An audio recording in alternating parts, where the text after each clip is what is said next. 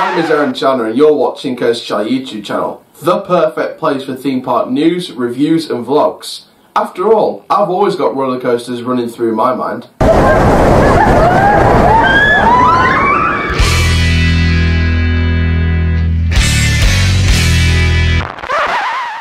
Hello there guys, my name is Coast Channel, built for Theme Park News, and welcome to a Theme Park Newsroom update. This is from Condor at Walibi Holland, what possibly people say is the worst coaster in Europe, possibly one of the worst coasters in the world, some people call it in the coaster community. Well, we've got some news that might change all that. Now before we get started, make sure you like the video if you've loved it, comment your thoughts and theories down below, and also subscribe to the channel and click the notification bell so you never miss a YouTube video. Please share the channel around with your friends, family and on social media. And for now guys, let's get into this video. So basically what is happening is something that's been rumoured for quite some time. And that is that Condor is getting brand new trains for the 2021 season. Now this was part of a rumour mill, and it's been going around for a long time now, and people have said it's going to happen at some point. It was just a case of when and when they were going to announce it, and of course now it's officially been announced they're going to be getting the new trains for Condor. So there was an official tweet from Walibi Holland's Twitter account that states the following. So Walibi Holland have actually stated on their official Twitter, in 2021, #Condor new Vekoma trains. This makes the flight in Condor better and more beautiful. Until then, you can fly under the current wings. So there we go. So that was the official tweet. Now officially this ride opened in 1994, May 1994. It's an SLC, it's a 662 metre prototype model. It was called El Condor from its opening in 1994 until 2013, and then of course it was known as Condor, with a length of 2,171.9 feet, a height of 101.7 feet and a speed of 49.7 miles per hour, a duration of just over 2 minutes and 5 inversions. So overall then, I'm really excited about this. I think this is going to be a fantastic project. I think that the coaster itself did need a bit of work. However, some people in the coaster community are happy, but they're kind of not on the other direction, because of course this means that the sort of mid-term future of the ride is pretty much secured. Because some people did want it to be removed in the next few years, but I think with these brand new trains now, it looks like it's staying for at least another few years.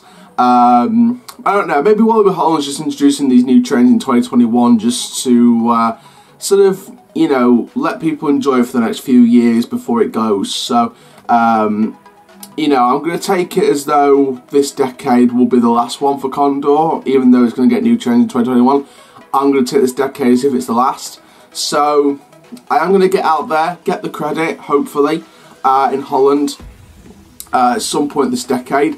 But overall, I think the trains are going to be an improvement. By the way, I liked how they tweeted under its current wings, wink emoji. I like how they've sort of paid homage to the coaster community's thoughts and feelings about the ride. And sort of played along with the community there. That was definitely a theme park fans community tweet. But I'll tell you what, you know, I think the new trains are going to be a good fit for the ride. I think because people are calling it one of the worst rides in the world, one of the worst coasters in Europe, one of the worst coasters in the world, I think putting new trains on it is a good move for me. Just for the fact that I think that Condor does need the new trains. I have heard that the trains that they currently use are awful. So by 2021 we will get new trains. I'm not going to be able to experience the original El Condor, or Condor as it's now called, with the original trains, but I think when I get out there in Holland in the future and experience this ride with the new trains, I think my opinion will have changed from if I'd experienced it with the original trains. So I think the new trains are a good fit. I think it's, well, I don't know if they're going to use over-the-shoulder restraint or they're going to use like the suspended thrill coaster type trains they're doing for the brand new concept that's going in at Trip Stroll this year. So it could be, you know, like lap bars, just to allow more freedom in the inversions. So again, or it could just be like a new model of the over-the-shoulder restraint trains. We don't exactly know for sure what type of new train they're going to get.